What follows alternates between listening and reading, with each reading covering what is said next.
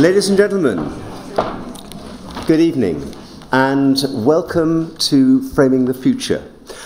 My name is Andrew Hochhauser and I have the privilege of being the chair of this great charity. So thank you very much for joining us this evening at the Royal College of Physicians. At the outset, I would like to pay tribute to our development and engagement committees and our extremely dedicated and hardworking staff who have both conceived and made tonight's events organisationally possible. Now, I've been instructed to give you a health and safety announcement, so let's get that out of the way. This is the fire exit, and I am told, so you're going to have to really put it over here, and we are not expecting any drills. On a more optimistic note, after this is over, drinks are being served outside and we have access to the garden. Now, as we start this evening's debate, I would like to take a moment to stop and mark our organisation's 60th anniversary. In 1959, our founder, Sheridan Russell, worked as a care worker at the National Hospital for Neurology and Neurosurgery in London. Now, he was a musician, and he was a big fan of the visual arts. Sheridan began to display artworks in the waiting room and in the wards in which he worked. He noticed patients' reaction to the new artworks and began to see just how important art could be to our health and our well-being.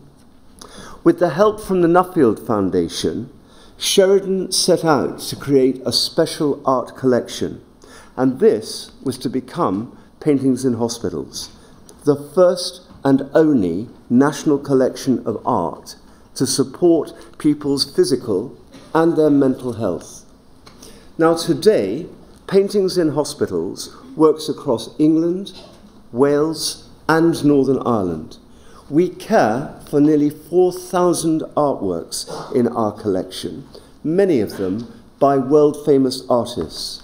We are a partner to many museums, the National Gallery, the V&A, the Wallace Collections, and we are the Arts Council Collections Health Partner. I would like to say a few words, if I may, about the extraordinary Gentileschi project that we are doing with the National Gallery and how well it has been received. It has received an enormous amount of press coverage, both here and abroad. But for those of you who don't know about it, let me just give you a few words by way of description. It is a project by the National Gallery to show masterpieces outside their usual setting. It was a work that they have recently acquired by a 17th century artist, a female artist called Artemisia Gentileschi. She was born in Rome in 1593, and she was the daughter of an artist.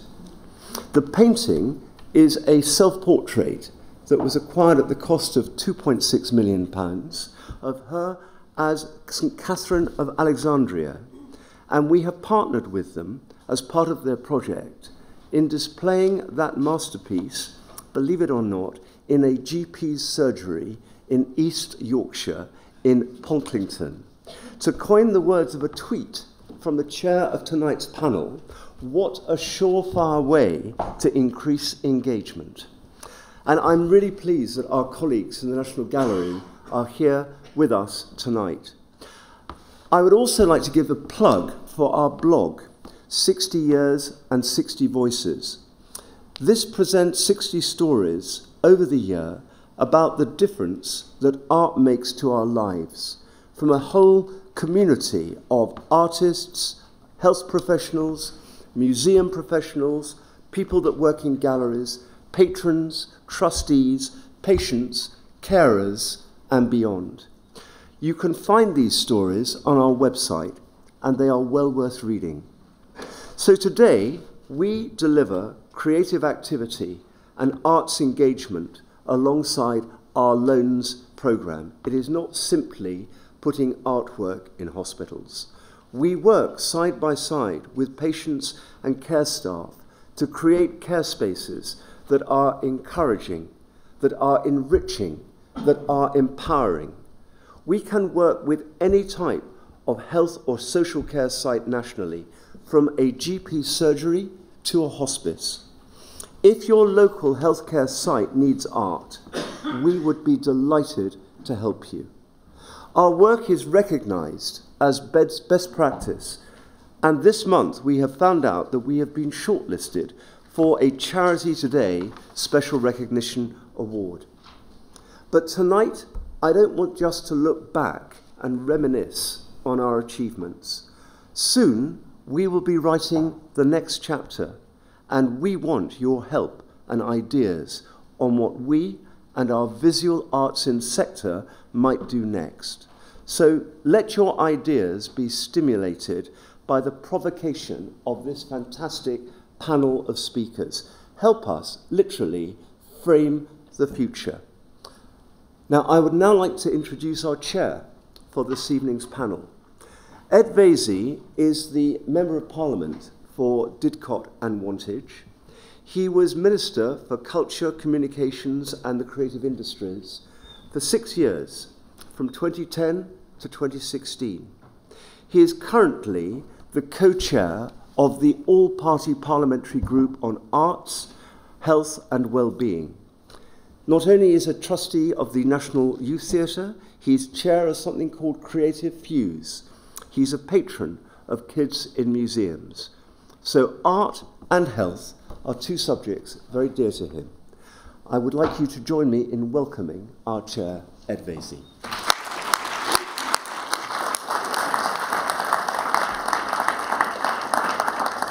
Well, thank you very much, Andrew. It's a real pleasure and a thrill to be here tonight. And as Andrew pointed out, I put out this incredibly erudite tweet about the Gentileschi, saying it was a surefire way to increase engagement. I'm not quite sure why I did such a clunky tweet for such a brilliant and inspiring act that Paintings in Hospital has done. But as a tiny insight into my prosaic and boring mind, I have been obsessed for the last 2 weeks about how on earth they're going to stop it getting nicked from the GP's surgery, because of course every newspaper article was keen to emphasise that it is now valued at £3.6 million. But I know that Paintings in Hospitals have thought about that, and it's wonderful that everyone has come here tonight to hear tonight's provocation. It's going to be a very provocative panel, because we've already had a flaming row about whether to stand or sit during our contributions. And as somebody who's emollient and likes to bring people together, I'm going to stand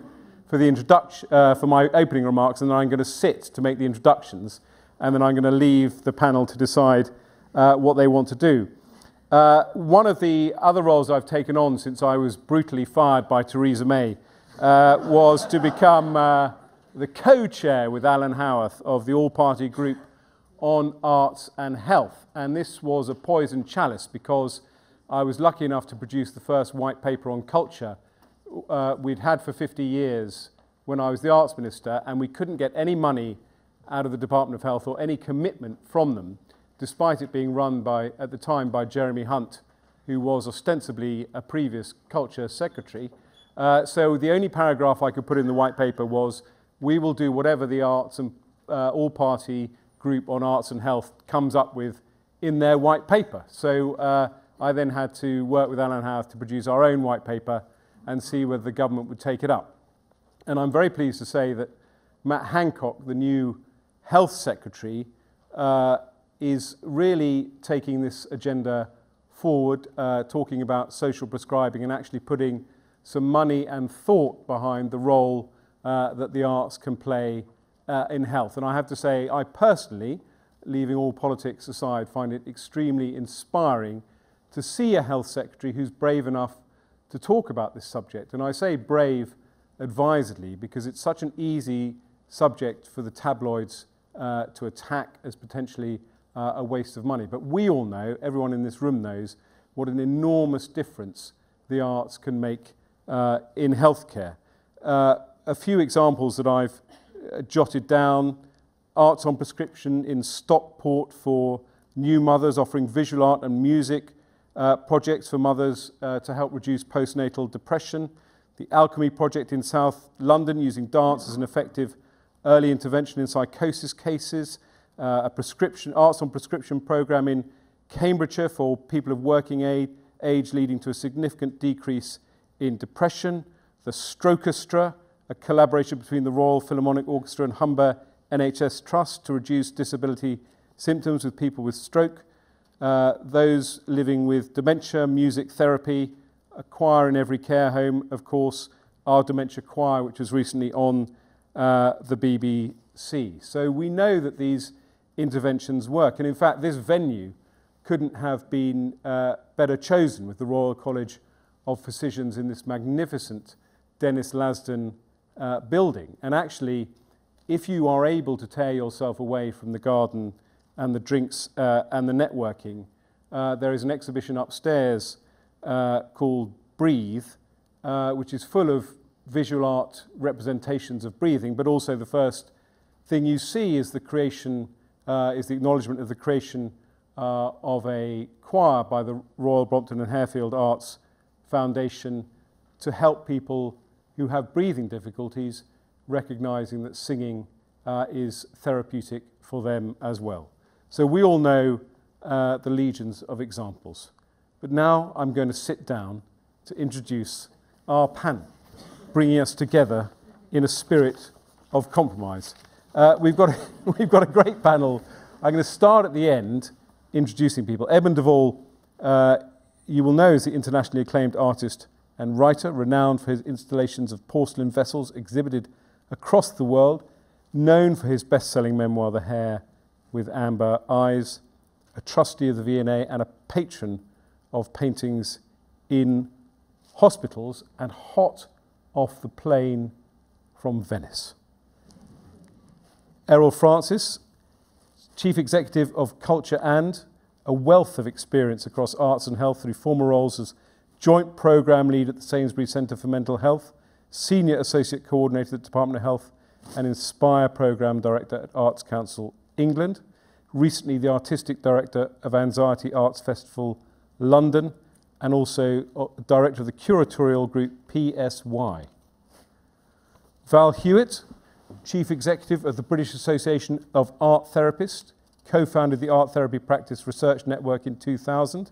You've lectured internationally, Chair of the Claremont Project between 2004 and 2014, an award-winning resource providing arts therapies, arts for health, and well-being activities to older people, recently completing a PhD on art therapy groups for work-related stress, which has also worked with the Paintings in Hospitals collection.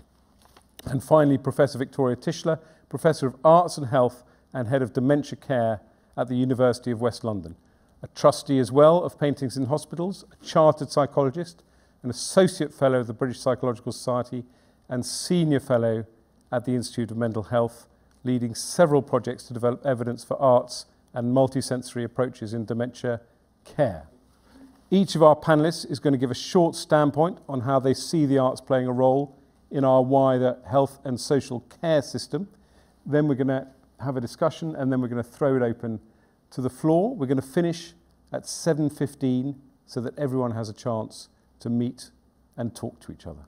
And Victoria, you've kindly agreed to go first, and you're going to be speaking from the lectern.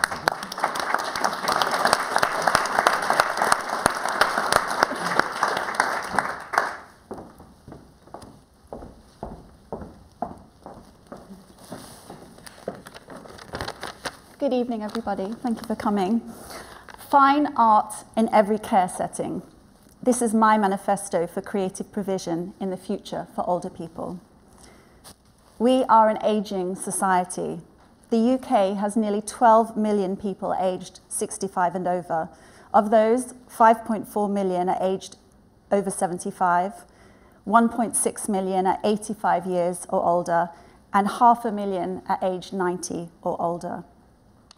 Between the years 2016 and 2046, the population aged 65 or over is forecast to grow more than 50%, and there'll be a more than 100% increase in those aged 75 or over.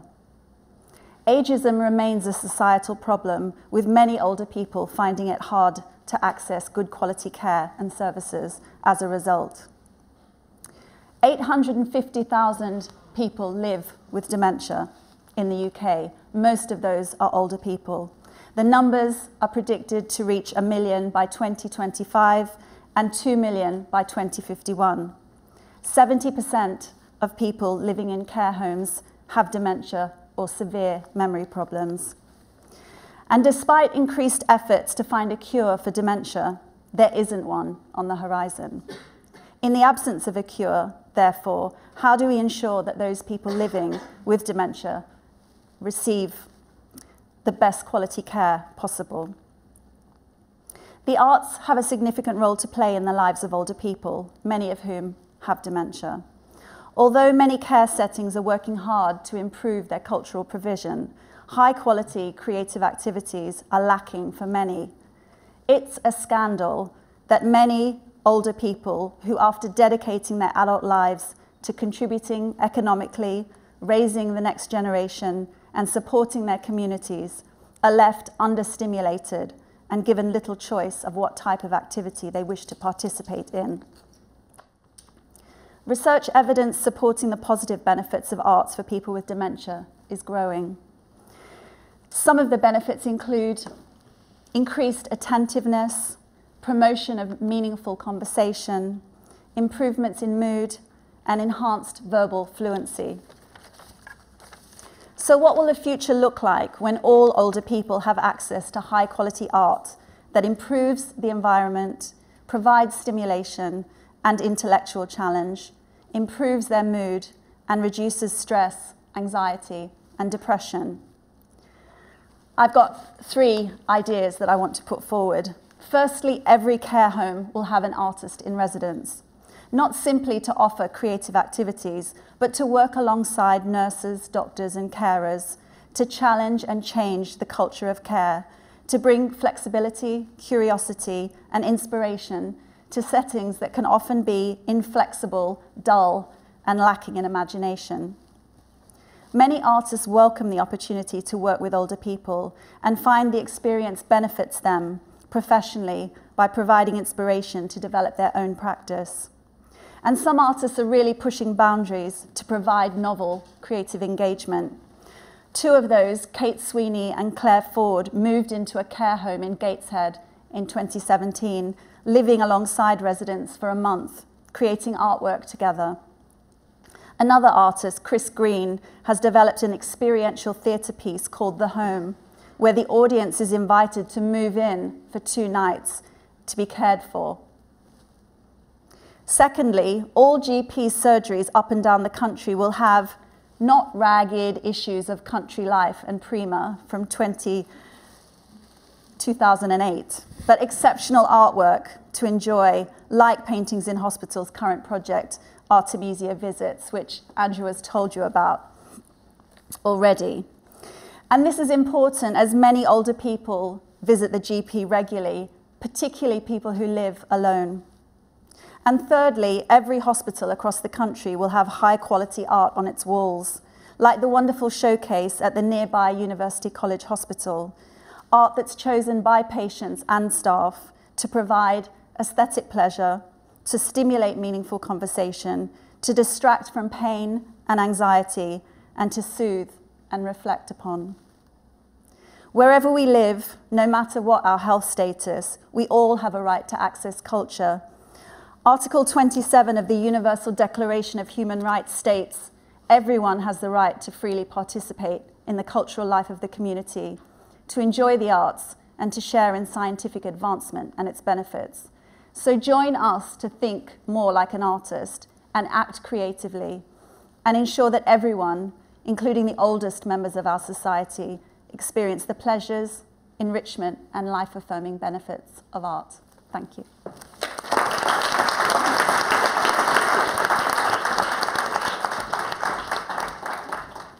Thank you very much indeed. Val. Thank you.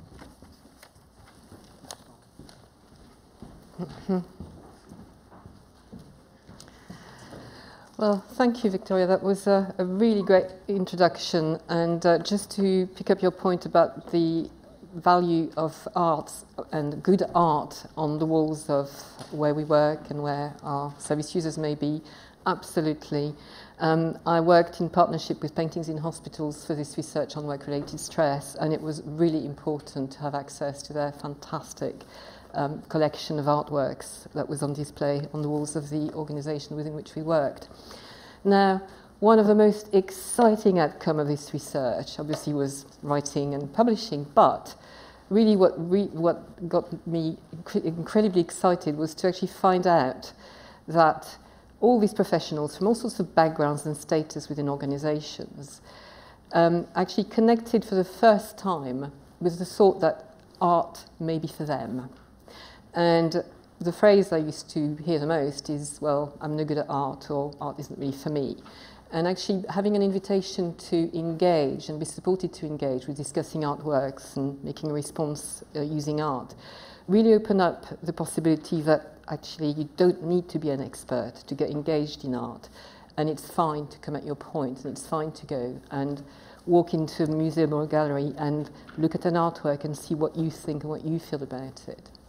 And I suppose the first part of my provocation is we need to do a lot of work for visual art to actually really take down this kind of idea that unless you're an expert at art, it's not your business to get engaged in art. And people remembered exactly when they discovered that they were no good at art. They could really pinpoint the time when they kind of stopped getting involved in art making when they were quite young. And unfortunately, it happens at quite a young age. Now, for me, the arts in general, all the arts, are really important because they provide a bridge back to ourselves and to others. They are intensely relational. And we are living at the moment in a society where loneliness has been identified as a really difficult problem, something that's affecting a lot of people. And it's a silent kind of status, really, loneliness. People don't say they're lonely necessarily, but they feel it. So we've got a really big part to play in sort of really bringing people together and engage in this in art activities in whichever sort of level and whatever arts they want to do. And this brings me to our children. We have got a tsunami of child mental health issues, and there are no resources to actually meet this. So I'm kind of looking at the other side of like the beginning of life, and it's really great that Victoria thought about older people, because what's happening with our children at the moment is that the arts are being culled from the curriculum. They are being taken away because there's no resources, and they just are not accessed by children who are not lucky enough to get this as part of what their families may provide. So we are forming a problem that's going to be really difficult later, because there is, when you do access the arts at school, it opens up something about learning about yourself, about others, about compassion, about empathy. It's really part of our mental health and our development.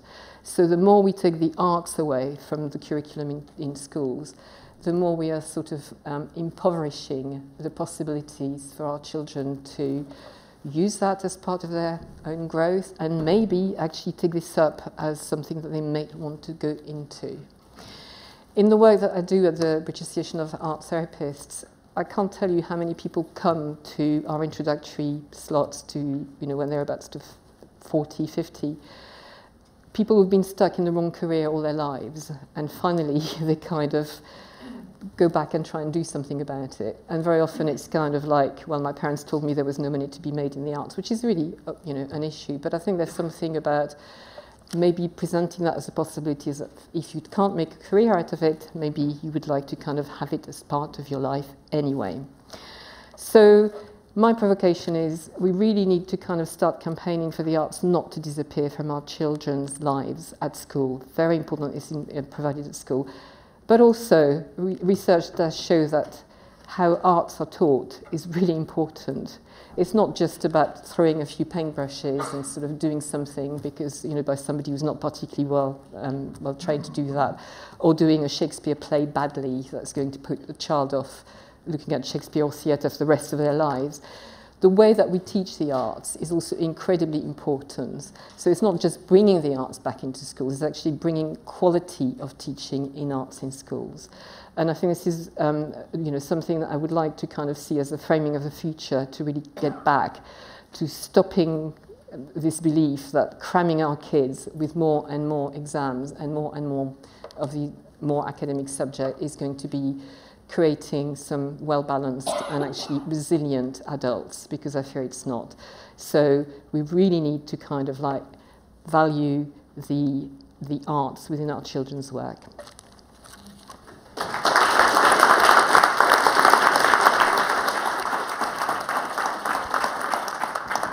Thank you very much indeed.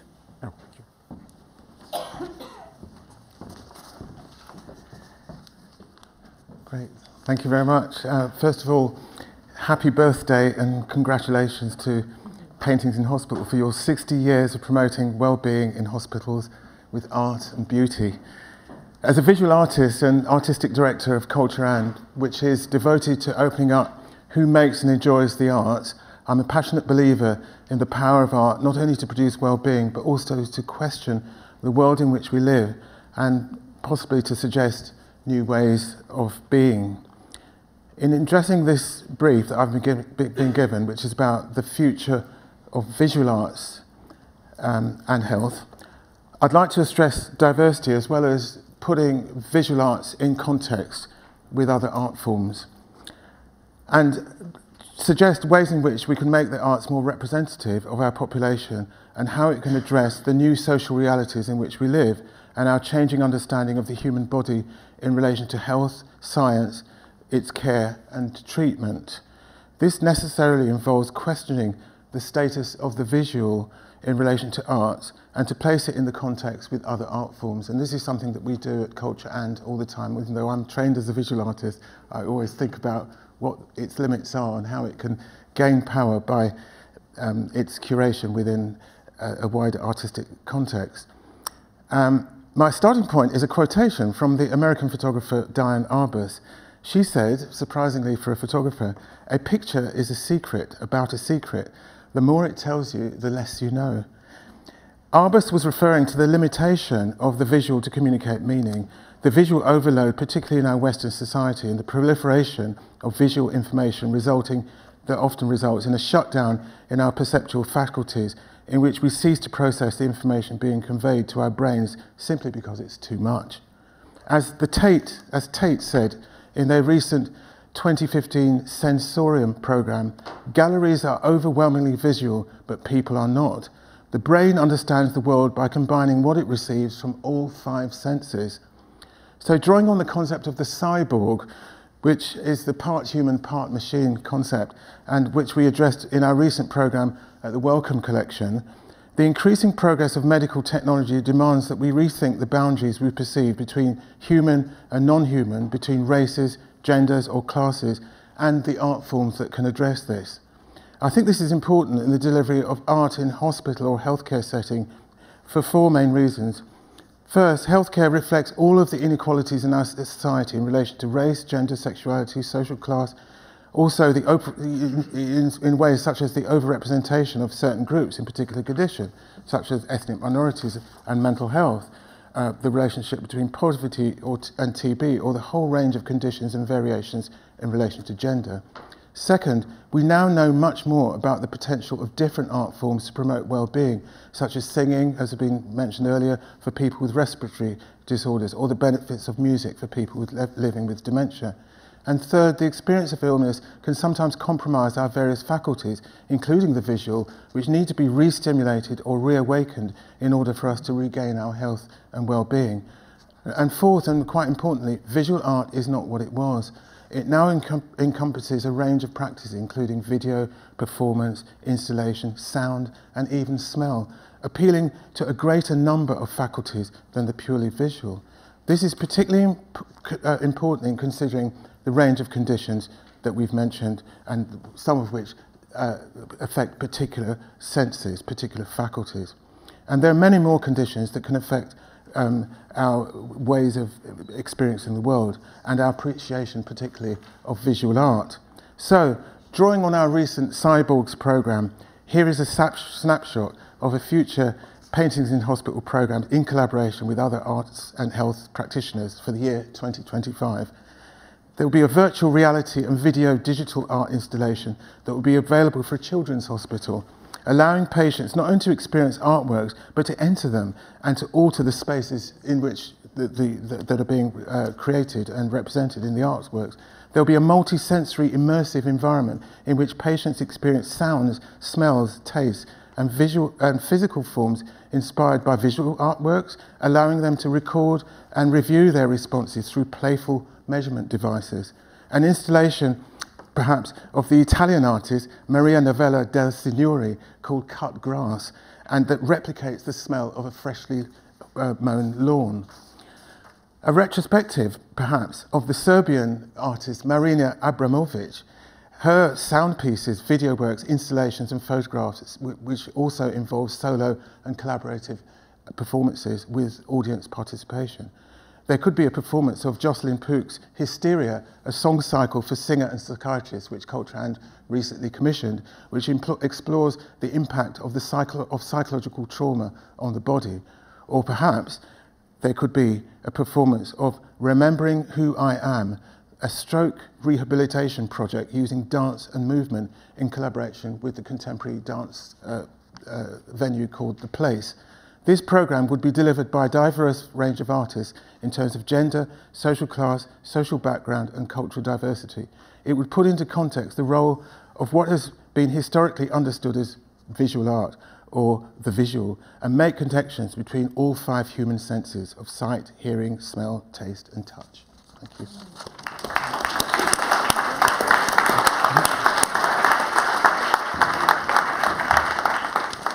Well, follow that at your peril. Fabulous, fabulous. 3 minutes. You've got 3 minutes of me. Last 10 years, too much time in oncology units, too much time in sectioned areas of psychiatric hospitals, too many times, too many weeks, too many months in waiting rooms. I hate Monet.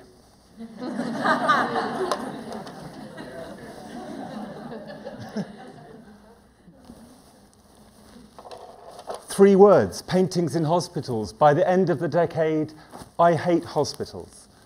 And I hate paintings in hospitals. I hate that strange attenuation of the experience of seeing a picture that was beautiful, hung without love, at the wrong scale, glazed, in the wrong place, passive.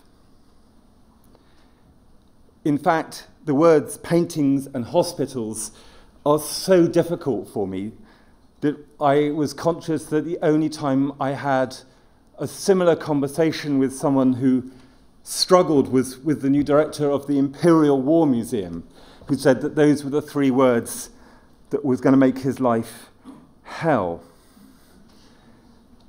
What do we do? What's wrong with Monet in a corridor? It's not where we should start. That passivity is dangerous.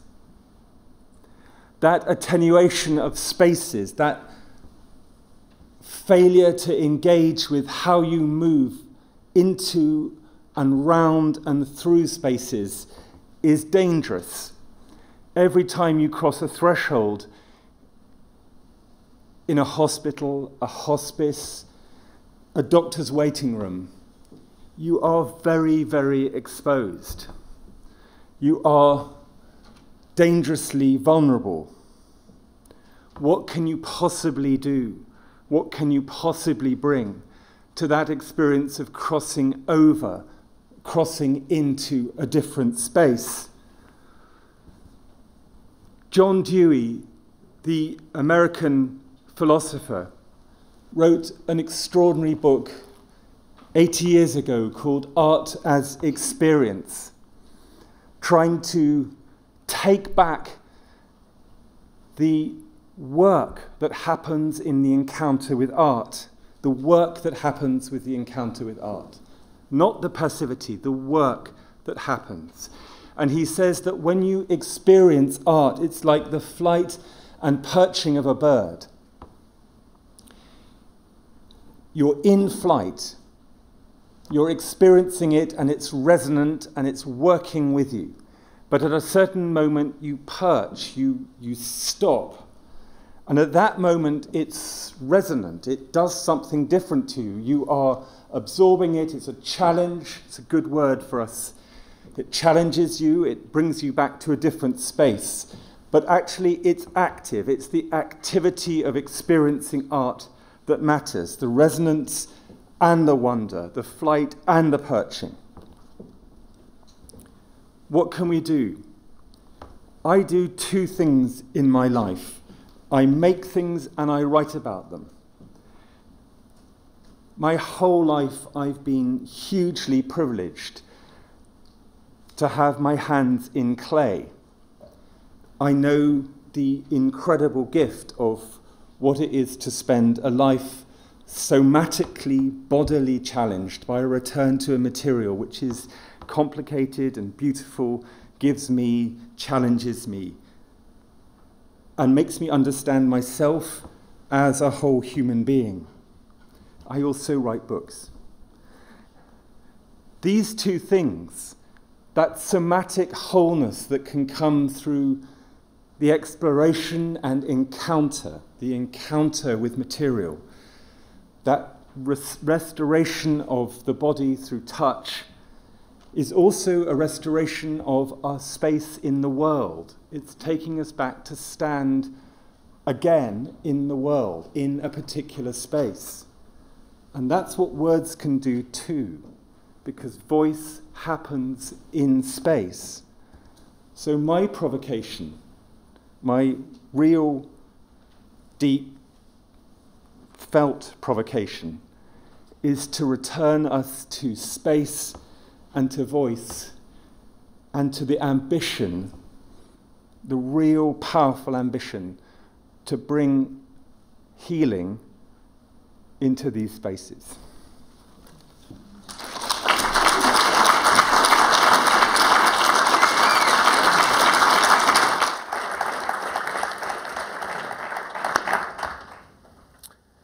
Well, brilliant. Thank you so much. And I think that there are so many knowledgeable people in the audience. I'm going to keep my dialogue with the panel to the bare minimum.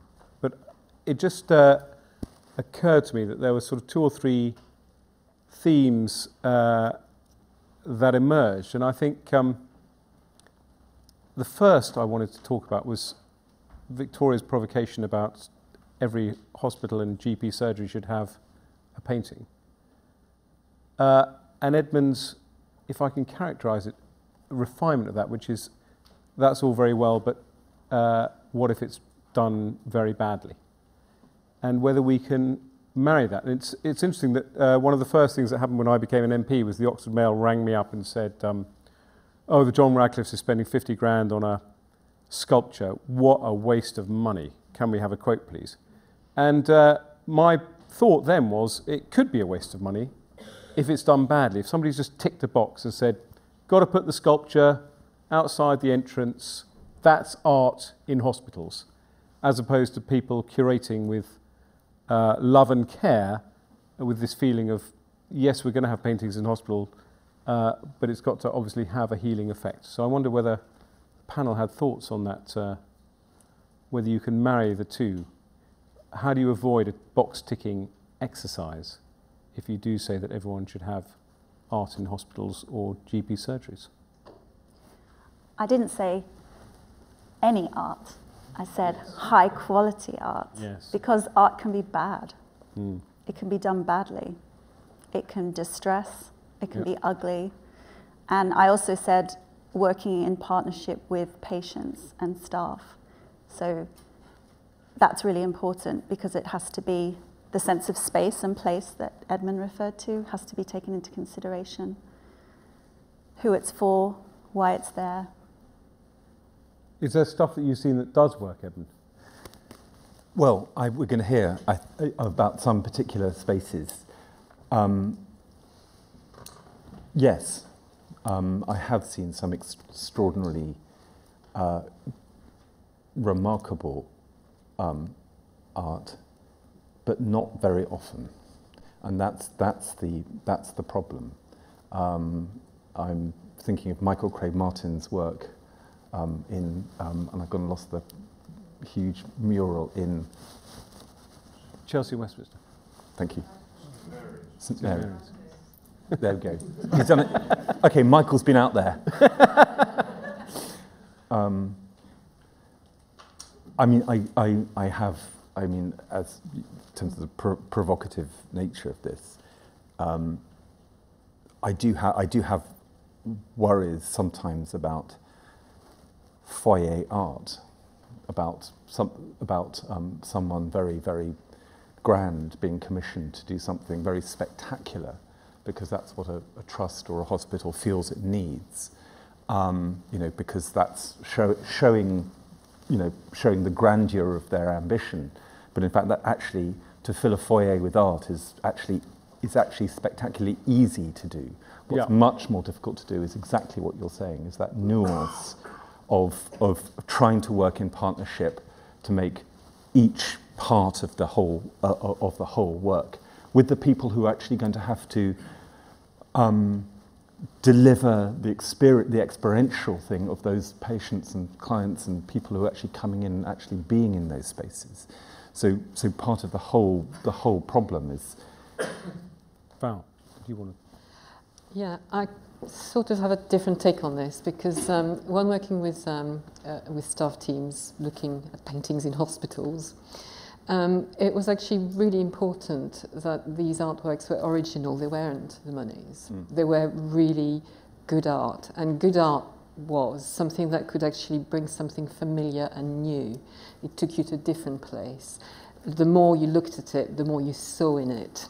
And in fact, there were just a couple of images that the feedback was really quite negative about, and it was the images that had been sort of selected in a specific psychiatric ward because they were calming, and everybody thought they were dead boring, and people didn't engage with that. But the images that were actually provocative, surprising, where people could actually sort of, with you know, the proposition was, what do you think? Do you like it? What does it make you think? Can you make a story from it? What do you think happens before, after, during this painting? And that was really important, because it actually gives permission to people to actually start engaging with art without having a degree in it. So I will defend paintings in lots of different workplaces as something that actually gives access, with a bit of help, to people who don't go to museums and art galleries, because they simply think it's for other people, not for them. Well, that was the other theme I wanted to explore. So on the one hand, art everywhere in surgeries and hospitals, but also it seems to me it is potentially a win-win if it's done well in terms of engagement. And I wrote an article for Apollo a while back, which obviously had the dreadful title called, which I came up with, A Whistler in Westfield. But the point I was trying to make was that it does seem to me that we've got to move beyond venerating paintings on a museum wall and to have them in surprising locations, and for people to stumble upon them and pass by them, either in a shopping centre or unfortunately, in a hospital. Yeah, I'd like to say something about the integration with architecture, actually. I think that the architecture of hospitals has got worse, actually, because of things like PFI. And I think that for my research at the Slade, I actually studied the Foundling Hospital, which was 1746. And it was interesting how, in the design of the hospital, they considered the display of art. Exactly. And it ended up being actually the first public art gallery in England. And so I think that in the brief for architects, I think that the not only the display of art, but as I was suggesting, the activity of art needs to be considered in relation to the design, you know, the display and the activity of art in the design of healthcare settings. I think that's quite an important way of avoiding it looking like it's just been stuck in some corridor somewhere. Absolutely, at the design phase, and I totally agree with you that hospitals and indeed GP surgeries are all terribly designed, off-the-shelf construction projects.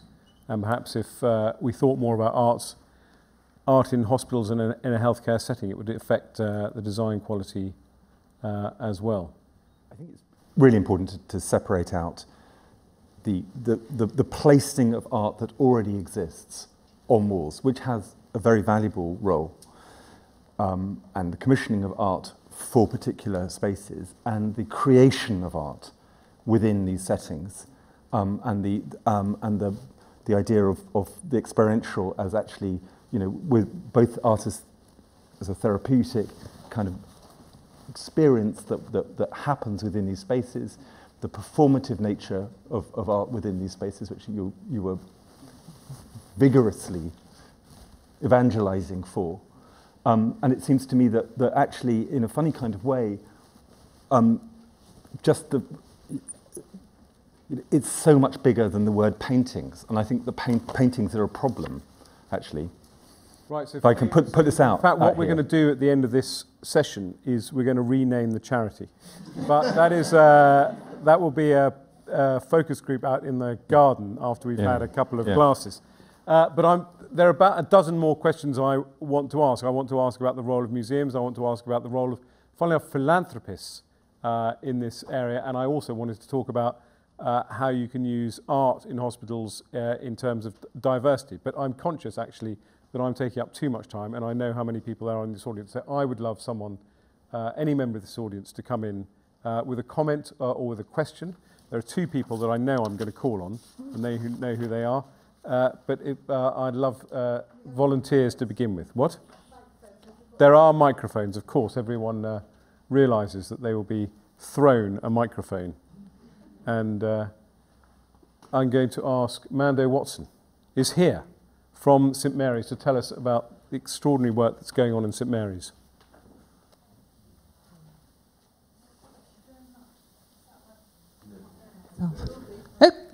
There you go. Thank you very much, and thank you to all of you for provoking us. I am a paediatrician at St Mary's. I have the privilege, as so many of us do, to work in a great state institution that is the NHS. And I'm really grateful to you, Edmund, for reminding us of the pain and the challenge that thousands of people experience in hospitals every day. And I see humanity played out every day in an extraordinary way in our children, because I'm a paediatrician, and their parents, but also across every ward and every hospital. We recently expanded our children's intensive care unit and therefore rebuilt it, and were fortunate enough to enter a collaboration with the Albers Foundation, who deeply immersed themselves in what we were doing and informed the space of an intensive care unit with the work of Joseph and Annie Albers. And I can't tell you how transformative that has been. You see, in the most critical situation, children, parents, staff feeling differently, behaving differently, experiencing things differently, and their humanity sort of informed by this beauty around them. I wish I could invite everybody to come and see. You can't have a crowd trawling through an intensive care unit. It's really very special. I suppose the question really, which has been sort of playing around, is how we change the discourse. My colleague Lucy, who's in the room, who works in Imperial Charity, and I, and a great heap of others, have had to work jolly hard to get the sort of the barriers to fall away in order to enable this to happen. It's not an easy NHS conversation to say, stop everything, we're going to do something rather special, and it's going to take time, and it's going to involve a whole lot more people. You know, the NHS doesn't work like that. It needs to get on with things quickly and cheaply and efficiently. And how long has it been in place now, then?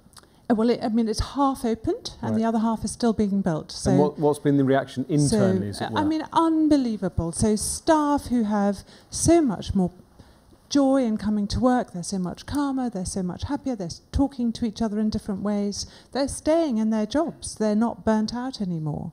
And in terms of the people you had to convince, how have they reacted? I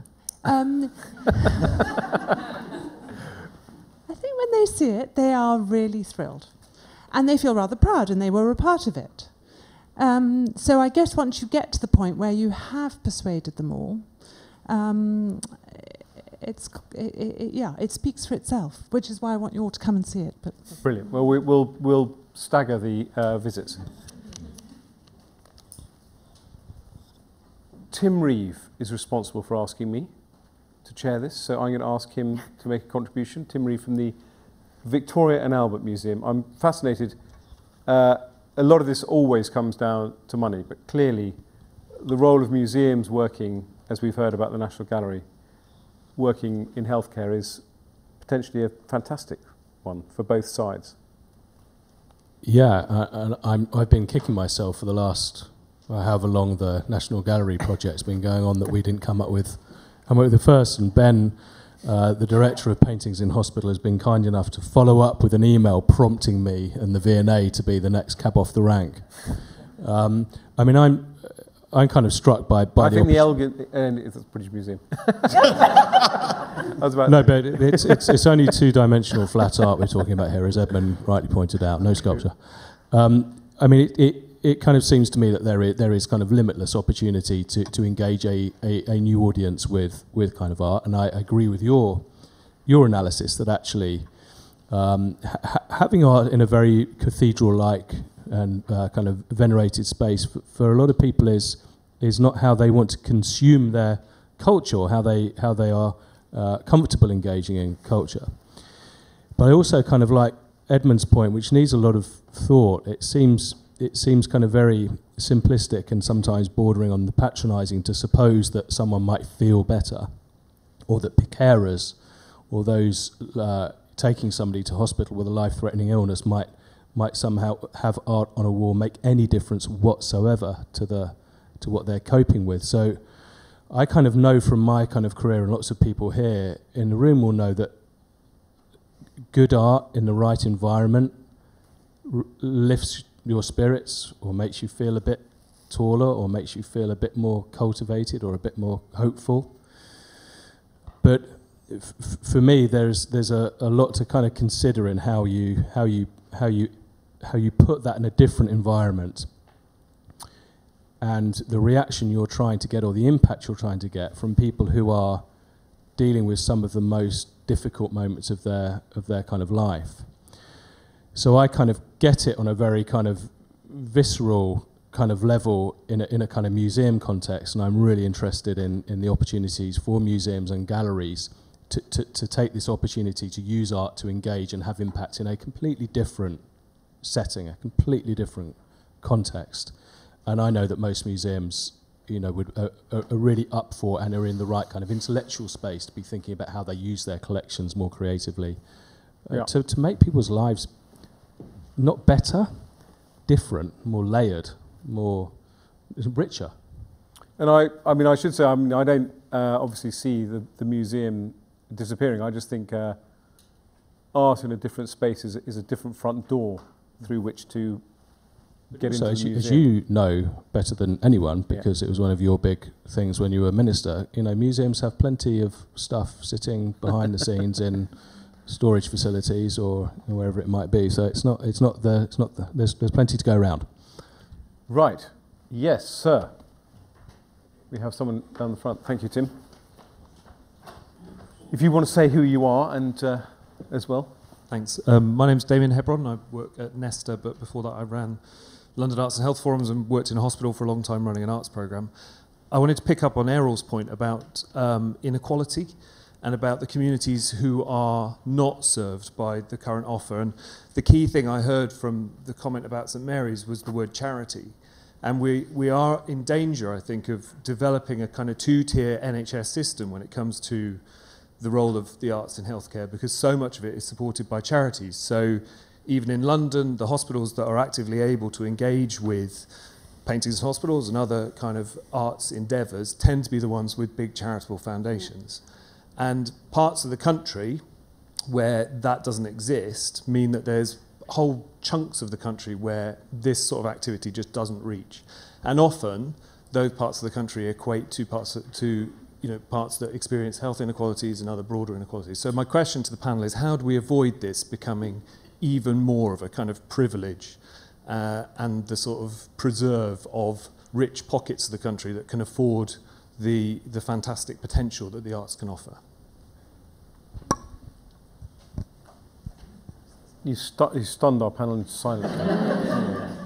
But Errol, I mean, yes. I agree. I mean, you've covered two points which I wanted to cover actually. Which one is about health inequalities and the role the arts play. And I'm not sure whether my mind has got round at which angle to approach that question. Whether the art itself is a different kind of engagement, and also this point about charity, which is such a loaded word in almost any context, but in this context as well, it adds to the feeling of the art being an afterthought, not integrated into healthcare, but also, weirdly, I think you're right, a sort of sense of privilege and elitism in terms of where art is present.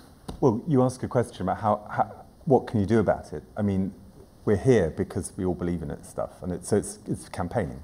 It's making a powerful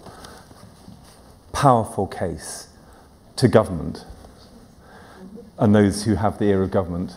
And you chair the all-parliamentary something. Yes. Something. And the all-parliamentary something is going to do something about it. Yeah. So that's the only way is to absolutely nail that voice, that singular voice, which says, actually, this makes a difference for everyone and has to be completely national. That, as you say, health inequality is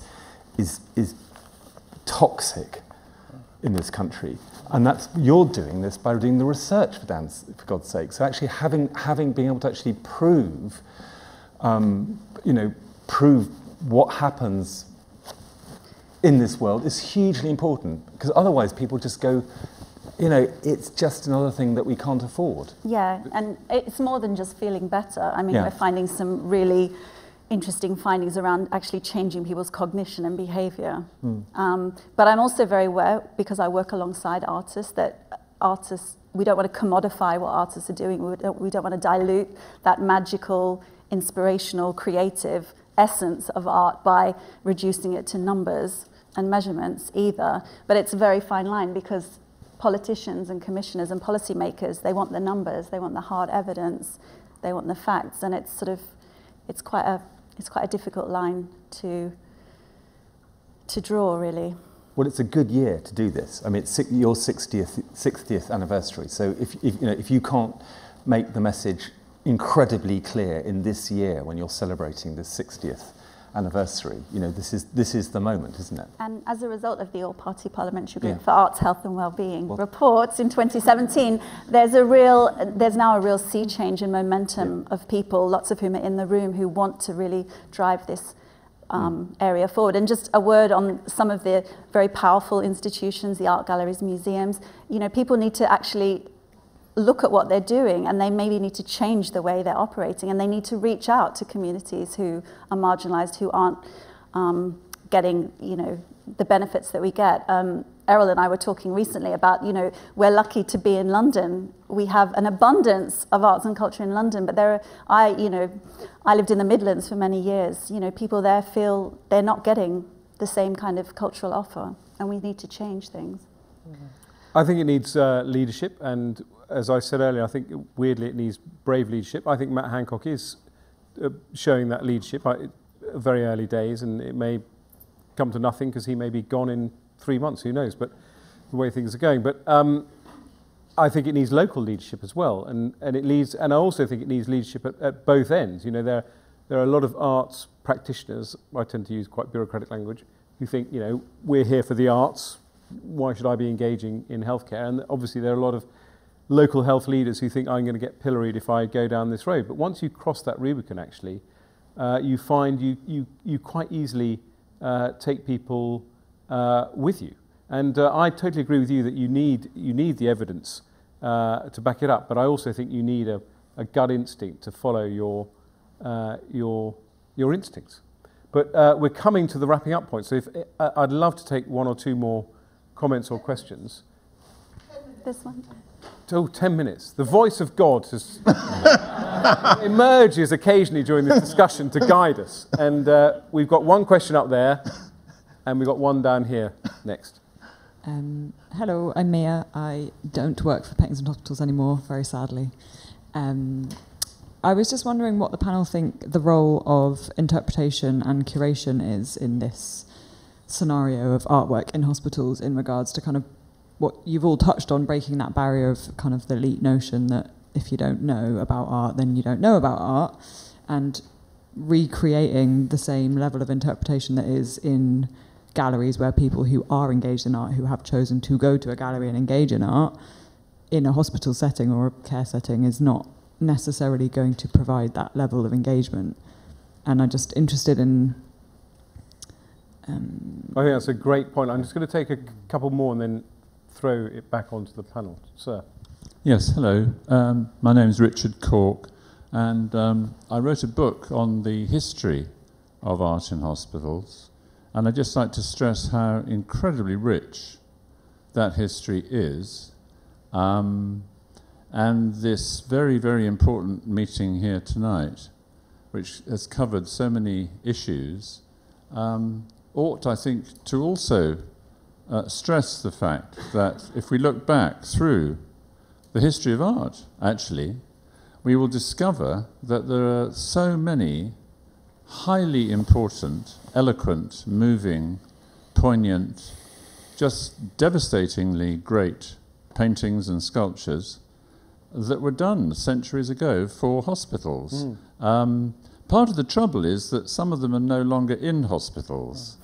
For example, the Matthias Grunewald, the great Eisenheim altarpiece, which is one of the all-time masterpieces of Western art, is no longer in a hospital, and people tend to forget that it was made, actually, for a hospital.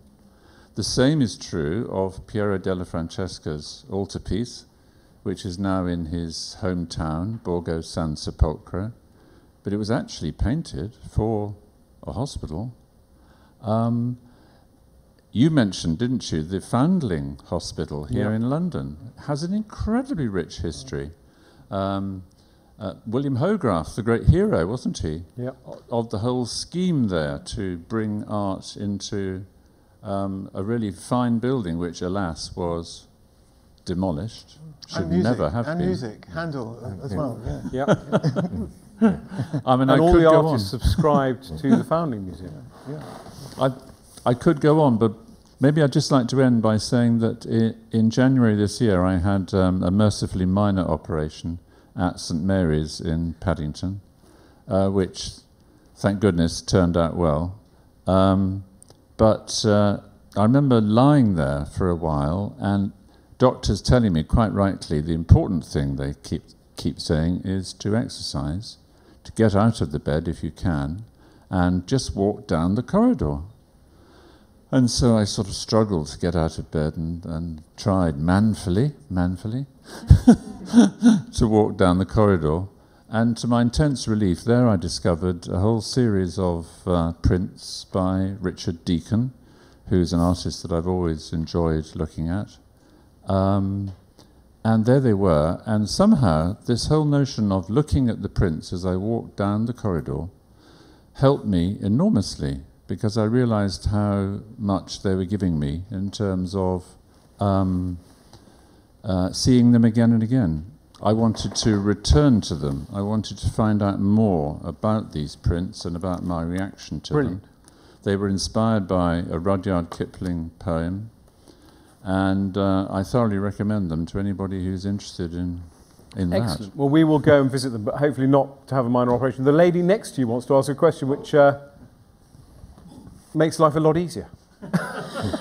Thank you. Miranda Stern, University of Cambridge Museums. And I guess I wanted to respond a little bit to Damien and also kind of pick up on some of what you said, Ed, and around how we avoid this maybe being London-centric or only rooted in sort of large, well-resourced organisations. And I think that's by really recognising the rich ecology of this work across the country in terms of it being something that there are actually lots of individual arts practitioners and heritage practitioners really interested in, and that it can happen between local museums and their local health settings. It's wonderful and great to have the V&A and the National Gallery involved, but that actually the potential is in that richness across the UK. And I suppose this is also a cheeky shout out for an organisation that's only a year old, which is the Culture, Health and Wellbeing Alliance, which is Arts Council supported and is a sort of network of networks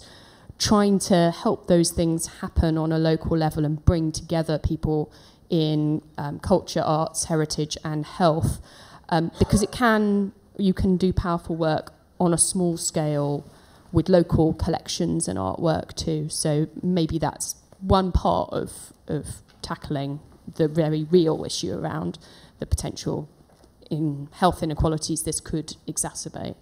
I totally agree with that. Right. God, how long have we got? 5 minutes. Who else would like to make a comment? I mean, I was going to say, so, lady up there, and then I'll... That's a very good point. I've just remembered. I wanted to say to the panel, I mean, I thought the point about, Victoria, you mentioned an artist in residence, a curator in residence. Is that a step too far to have the John Radcliffe, my local hospital, have a curator in residence? Isn't that a good idea? And the John Radcliffe has a curator in residence. This is the power of, this is what's happening, you see? I'm going to...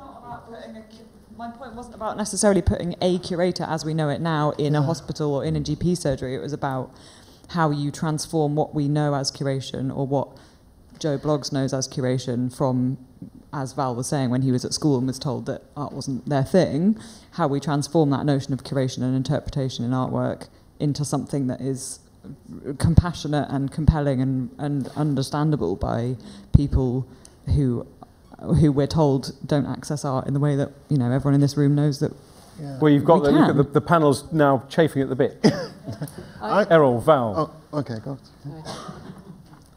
I think what came out of the research I did was that what really hooks people in are the narratives, the stories that are to do with the artworks. And working with the curators from Paintings in Hospitals, what was really brilliant was this thing about, it wasn't just about the aesthetics, it wasn't about the kind of arty bits, it was about maybe the story of the artist, what was going on in their life before, during, after, what was the context, the social context of the piece. It's about finding a little bit of you inside that artwork that kind of hooks you in, something that you can relate to. Okay. And then we can sort of move on a bit, but that's the narrative that's really important. Yeah.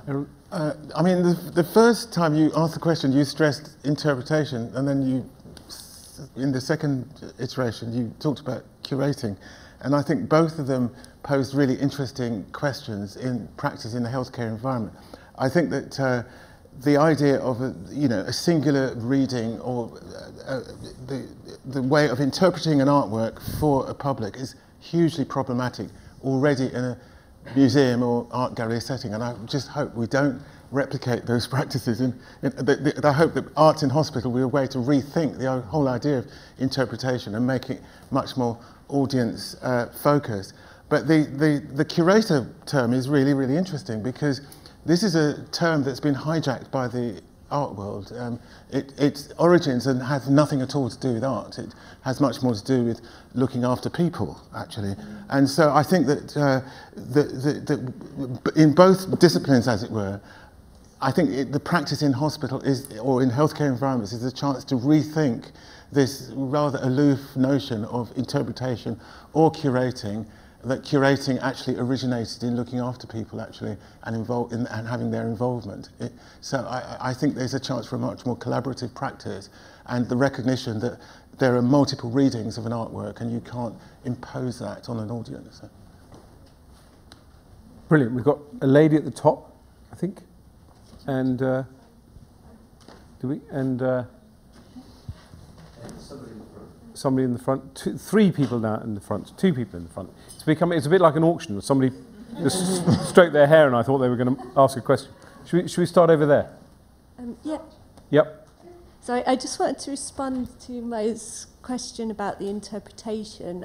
I worked as a research evaluation associate with Painters in Hospitals on the work that they commissioned from Tom Ellis in collaboration with the Wallace collection, and I saw some really good example of practice of working with members of local community association that was attached to a GP surgery to ask questions and discuss and really spend that time with people to talk about the paintings and to give them space and to ask questions and open up discussion around what their story, how their story is related to the painting and what that interpretation could be. And some really, the interpretation boards that were then later placed in the GP surgery with the painting came from the questions that the people that Painters in Hospitals had worked with had devised, and they were much more interesting and much more engaging,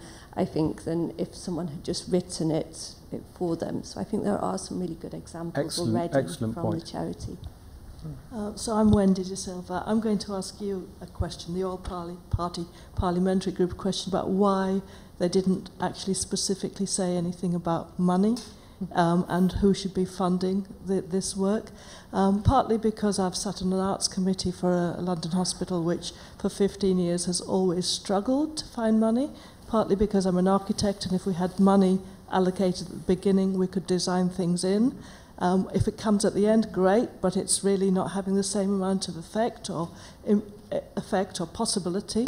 And I know part of the reason, you've already answered it. The press come and ask you why you are having a artwork, why £50,000 of NHS money is being spent on art rather than on services. But I'd be very interested to know the answer to that question. Yes, I'm going to tell you in a minute.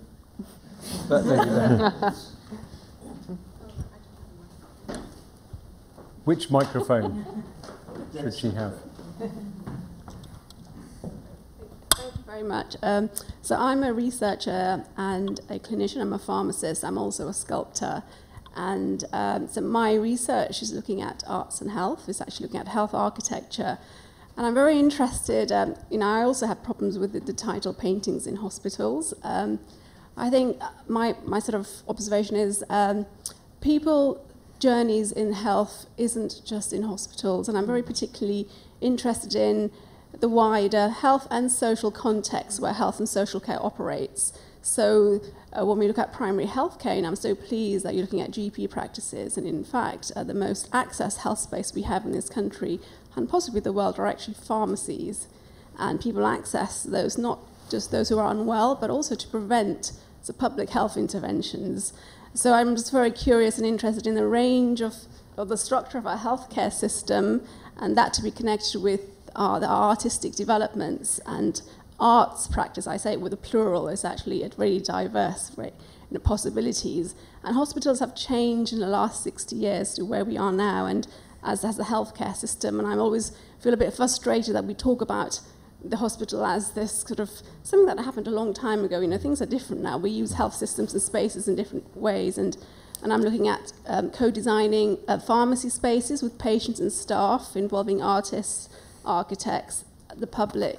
So this will result in a design guide, because pharmacies look terrible at the moment. If you visited them recently, they're supposed to have a consultation room where NHS-funded services are delivered, but the spaces and how comfortable it is, or sort of really actually are very discomforting and can be quite traumatic as well in those spaces, haven't really been explored. And I'm very interested in this experiential experience of practitioners and patients who use these spaces. So I would just like to look at arts in health and social space in a more broader context than what maybe you've done, what has been achieved so far. That's an excellent point.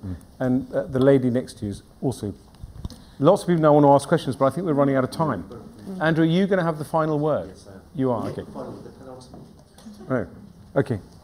Kaylee Hartigan, I advise the Paintings in Hospitals Finance Committee, and so for unsurprisingly my question's about money.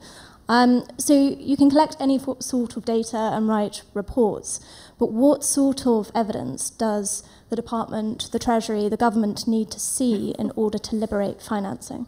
Great. So I think we've come to the end of our panel discussion, and I'm going to answer your question, but I want to check whether anyone on the panel wants to make a final point before I do, and then I'm going to ask Andrew to sort of close the proceedings. But I completely agree with you. I think all of this comes down ultimately to leadership. I think the money is there. I think the government of the last 9 years has a lot to answer for. And I think it has a lot to answer for because I think they fail to show any leadership in this sort of cultural space.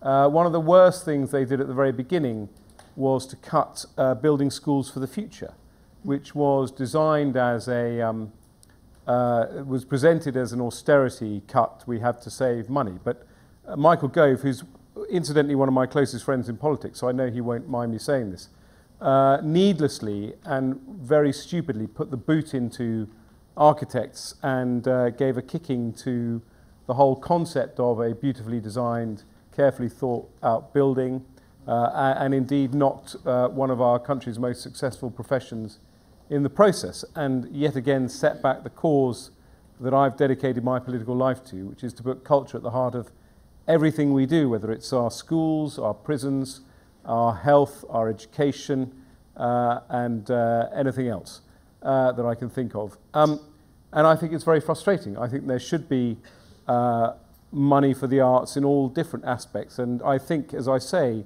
that I think Matt Hancock has shown what a difference leadership can make in the contrast with which he's approached his job compared to how Jeremy Hunt approached his job. And I think you can face down very easily the bullies and the naysayers by being brave and showing some leadership. But the real leadership in this room is provided by, first of all, our brilliant panel who have dedicated their lives to the arts, and I'd like to say a huge thank you to.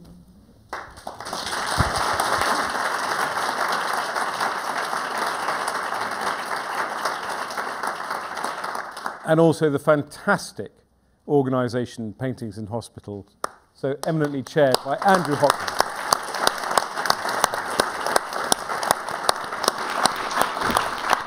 3 points.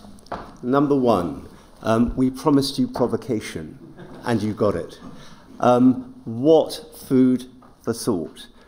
Could I say thank you, first of all, to the chair, to my panel members, and to the audience for the questions and comments that were made. It's been an hour and 20 minutes, and it's gone like that. Thank you very much. Could we give them a round of applause, please?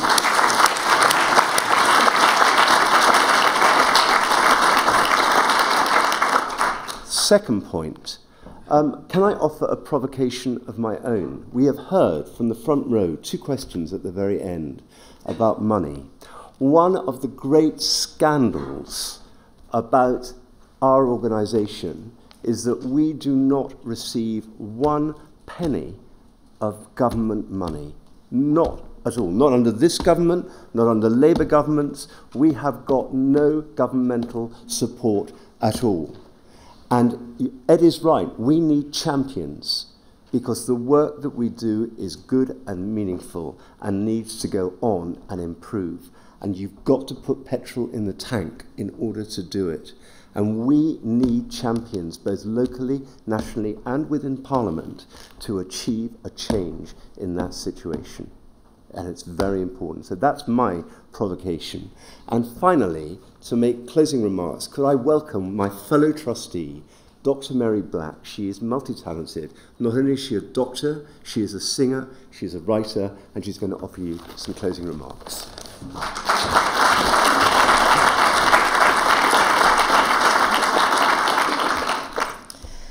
So it's my great pleasure to welcome you to the Royal College of Physicians, of which I'm a fellow. We've just celebrated our 500 years anniversary. Sorry, but we have. And the college is open for you tonight. Take a moment to walk up the circular route to the top where you'll pass 500 years of portraits of our presidents. You may find a few women in there because they let us in recently. Enjoy the apothecary jars outside. You'll enjoy this, Edmund. Fantastic ceramics. The college treasure room is open for your perusal. You will all, lots of silver. Do not take it home, please. Silver, gold, all sorts of precious things. You will meet a living treasure of the college in Dr. Henry Oakley. Is Henry in the room?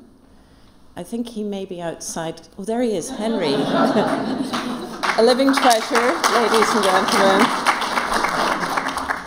gentlemen. Dr. Oakley is a retired doctor who curates the gardens. Do not call him a gardener. He gets very offended if you do. He curates the gardens and is going to give you short little tours explaining the medicinal and sometimes very toxic plants. Do not eat the plants. So you'll enjoy meeting Henry. You will enjoy meeting a fascinating collection of, the list for this room is extraordinary.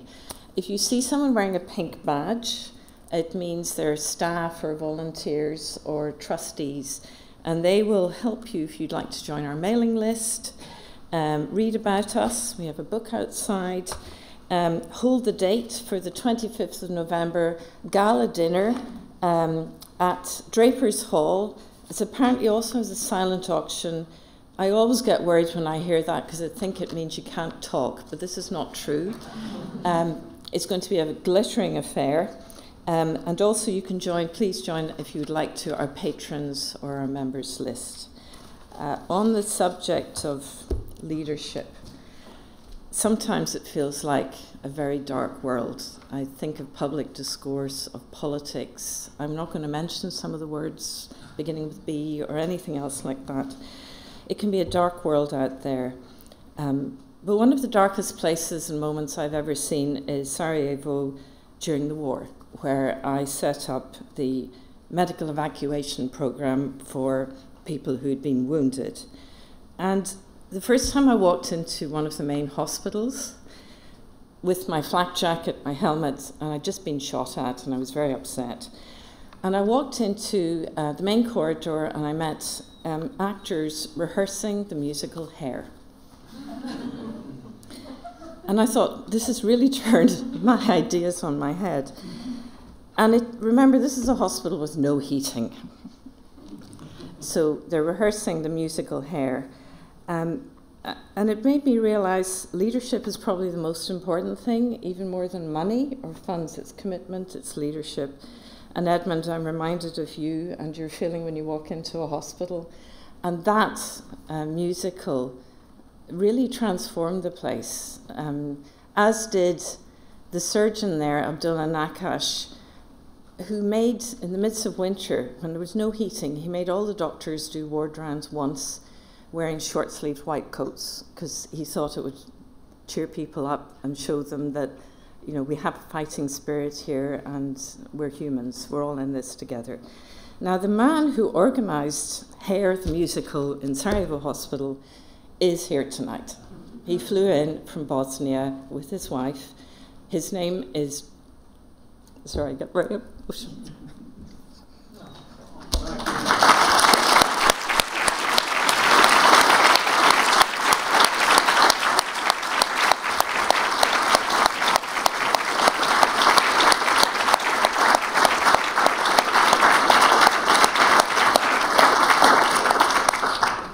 His name is Dr. Bakir Nakash, and that is his wife, Dr. Amina Nakash. So if you ever feel that it's too difficult to do something, just talk to them. Now, the last thing I would say is Dr. Nakash also organized a celebration once where he gave awards to the ambulance service, the fire brigade, the doctors, the nurses, And I was at that celebration, and I was kind of a bit surprised to see that he also acknowledged the Sarajevo beer factory for maintaining production of beer through the war and raising everybody's spirits. And on that note, ladies and gentlemen, please join us for refreshments, for tonight we celebrate.